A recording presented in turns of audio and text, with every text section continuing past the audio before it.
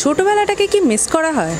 যদি করা হয় তাহলে কিন্তু এই বছর পুজোতে আপনাদের সকলকে চলে আসতে হবে এই ক্লাবে। জিও বাংলা প্রেজেন্ট শারদ সম্মান 2019-এর পুজোর গন্ধ এসে গেছে পুজো পরিক্রমা নিয়ে। আমি এখন চলে এসেছি হাওড়া স্বাস্থ্য ও সংস্কৃতি সংসদে। এখানে থিমটা তো এটাই যে শৈশব নিয়ে কিছু, আপনারা সকলেই দেখতে পাচ্ছেন শৈশবে ফিরে দেখা, এটাই হচ্ছে থিম। এরপর বাকি বিষয়টা কিন্তু আমরা জানার জন্য কথা বলে নেব ক্লাব মেম্বারদের সঙ্গে। নমস্কার, আপনাকে জিও বাংলায় স্বাগত। আপনার নামটা? সৌমেন মান্না। আচ্ছা, আপনাদের এই থিমটা এটা কি হতে চলেছে? শৈশবে ফিরে দেখা মানে ছোটোবেলার অনেক কিছু স্মৃতি বা অনেক যে জিনিসগুলো ছোটোবেলায় সকলে মিস করে থাকে সেগুলোই কি তুলে ধরছেন এখানে? দেখুন, আমরা আজকে দিনে দাঁড়িয়ে আমরা যে ছোটো বয়সে যে খেলাগুলো আমরা খেলতাম বা খেলে এসেছি, সেই খেলাগুলো আজকে হারিয়েই গেছে প্রায়। সেই খেলাগুলোর মধ্যে যেমন ধরুন লুডো খেলা, বা ধরুন লাট্টু খেলা, বা ধরুন এই ছোটো ছোটো ঘূর্ণি নিয়ে একটু দৌড়নো, বা ধরুন ওই কোনো লাঠিতে বেঁধে গাড়ি চালানো, এগুলো আমরা ভুলেই গেছি প্রায়। এইগুলোকে আজকের দিনে আর বাচ্চারা অ্যাকসেপ্টও করে না, আর বাবা মায়েরাও এইগুলোকে প্রশ্রয় দেয় না। কারণ এগুলো কোনোটা মাঠে খেলতে হয়, কোনোটা রাস্তায় খেলতে হয়, কোনোটা ক্লাবের মধ্যে খেলতে হয়, সেটা কিন্তু আজকের দিন আর হয়ে ওঠে না। তা আজকে আমরা সেই পুরনো দিনের সেই খেলাগুলোকে নিয়েই আজকে আমরা আমাদের এই পুজো মণ্ডপটাকে সাজানোর চেষ্টা করছি। জানি না কতটা সফল হব, তবে সেই খেলাগুলো যখন এই মণ্ডপের মধ্যে ফুটে উঠবে তখন আশা করি সবার মনেই একটা দাগ কাটবে যে পুরনো দিনের কিছু স্মৃতিকে ফিরে পাওয়া। তো কী কী ম্যাটেরিয়ালস ইউজ করা হচ্ছে?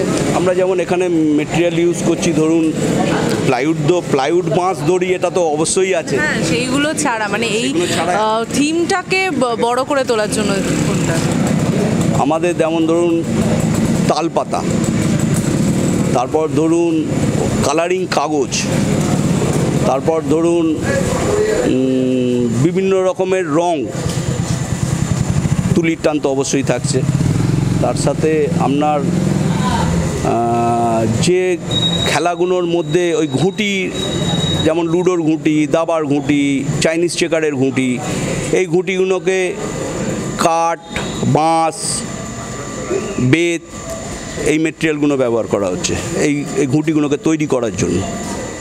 এছাড়াও আরও বিভিন্ন রকম জিনিস আছে, সেগুলো যিনি শিল্পী আছেন তিনি আরও ডিটেলসে আপনাকে বলতে পারতো, তিনি এই মুহূর্তে নেই। তবে আশা করছি, আমরা যেটুকু জানতে পেরেছি সেটাই কিন্তু মানে অনেকটা, আমরা আশা করছি যে যেরকমভাবে ফুটে উঠবে সকলেরই ভালো লাগবে, মানুষের অবশ্যই ভালো লাগবে। যেটুকু আপনাদেরকে জানালাম, ফিরে আসতে পারবে। আমরা মোবাইল ইন্টারনেটের যুগে বাচ্চারা এখন ভুলে গেছে, সে বাচ্চারা এবং যারা বয়স্ক যারা আছেন তাদেরকে আমরা সেই আবার পুরনো স্মৃতিতে ফিরিয়ে আনতে পারি। আচ্ছা, আপনাদের 75 বছর তো, তা আমাদের অনেক মানুষ এখানে পাড়ায় এখন বর্তমান আছেন যারা হয়তো 70, 60, 70 বা 80+।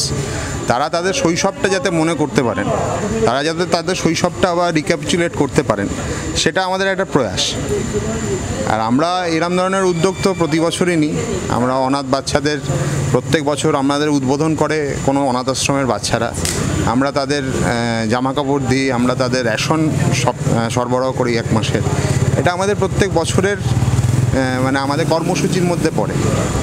ইভেন আমরা রক্তদান শিবির করি, যেখানে স্বেচ্ছা রক্তদান যেটা বলে সত্যিকারের। এখন দেখবেন আপনি আশেপাশে যে কোনো জায়গায় কেউ প্রেসার কুকার দিচ্ছে, কেউ পাখা দিচ্ছে, তাতে তাদের রক্তদাতা আসছে, মানে তারা ডাকছেন প্রলোভন দিয়ে। আমাদের কাউকে প্রলোভন দিতে হয় না। যারা স্বেচ্ছা রক্তদান করেন, প্রতি বছর 50 জন বা 52-53 জন আমাদের রক্তদান করেন স্বেচ্ছায়, মানে সত্যিকারের যথার্থ স্বেচ্ছা যেটা বলে সেটাই আর কি। আচ্ছা, আপনাদের ওপেনিংটা কবে হচ্ছে? আমাদের ওপেনিং 29 তারিখ, 29শে সেপ্টেম্বর, রবিবার। মহলার পরের দিন। এবার কিন্তু আপনাদের কাছ থেকে জেনে নেব যে আপনাদের এই মণ্ডপের লোকেশনটা, মানে কিভাবে দর্শনার্থীরা আসবে সেই রুটগুলো কিন্তু জেনে নেব। আমাদের ল্যান্ডমার্ক হচ্ছে আমরা কদমতলা বাস স্ট্যান্ড, ওখান দিয়ে আসতে পারবে। সেকেন্ড ল্যান্ডমার্ক আমরা কদমতলা পাওয়ার হাউস, ওদিক দিয়ে রুট আছে আমাদের। পাশাপাশি এদিকে ক্ষীরেরতলা দিয়ে আমাদের রুট আছে। আর বেলিলিয়াস রোড দিয়ে যদি আসতে হয়, পুষ্প সিনেমার পাশের গলি দিয়ে এদিকে আসা যাবে। এই কিন্তু মেন ল্যান্ডমার্ক আমাদের কদমতলা বাস স্ট্যান্ড। ওখান থেকে কি কোনো মানে রিক্সা বা টোটো করে? পুজোর সময় তো সবই বন্ধ থাকে এই রুটটাতে। আমাদের কদমতলা বাস স্ট্যান্ড থেকে লোকে এইটা দিয়ে আমাদের এই গলির পথ দিয়ে আসে, এসে দেখে এটা দিয়ে বেরিয়ে যায় না। তো কদমতলা আমাদের প্রধান প্রবেশদ্বার যদি বলেন তাহলে কদমতলা বাস স্ট্যান্ড দিয়ে, এবং আমাদের থিম যেটা এবারে হয়েছে তার অভিমুখটা কিন্তু ওই দিকেই করা হয়েছে, যাতে লোক ওখানে দেখে আসতে পারবে। আমরা কিন্তু কথা বলে নিলাম ক্লাব মেম্বার্সদের সঙ্গে, আর জেনে নিলাম কি হতে চলেছে। শৈশবে ফিরে যদি যেতে চান তাহলে চলে আসতে হবে কিন্তু এই ক্লাবে। তো তা এরকমই আরও অন্য ক্লাবের আপডেটস নিয়ে আমি শ্রেষ্ঠা চলে আসবো আপনাদের কাছে, তাই জন্য চোখ রাখুন কিন্তু জিও বাংলার পর্দায়। And we would like to thank hour sponsor Baazar, our co-sponsor GST Dost, IT partner Egiye Consultancy Services, outdoor partner Sampark Advertising, event partner CNC, and our safety partner কেবল। আরও আপডেটসের জন্য চোখ রাখতে হবে তো অবশ্যই জিও বাংলার পর্দায়। ক্যামেরায় শুভঙ্কর দাসের সঙ্গে আমি শ্রেষ্ঠা চক্রবর্তী। Thank you.